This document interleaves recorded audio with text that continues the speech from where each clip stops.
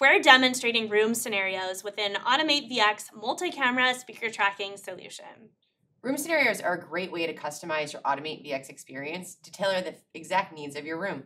A room scenario combines multiple functions together, so with a single button press, end users can easily cycle between different modes. I'm going to go ahead and turn on a room scenario. I'm going to press this button that says General Meeting, and you'll see that the room behavior is going to change. And this is going to change which cameras are being used for when people are speaking in the room. It changes the layout to the video feed to this picture-in-picture. And the system is smart enough to recall presets for the wide shot, giving you context. A scenario does not need to have switching in it. You can turn off switching and do something like have a presenter only.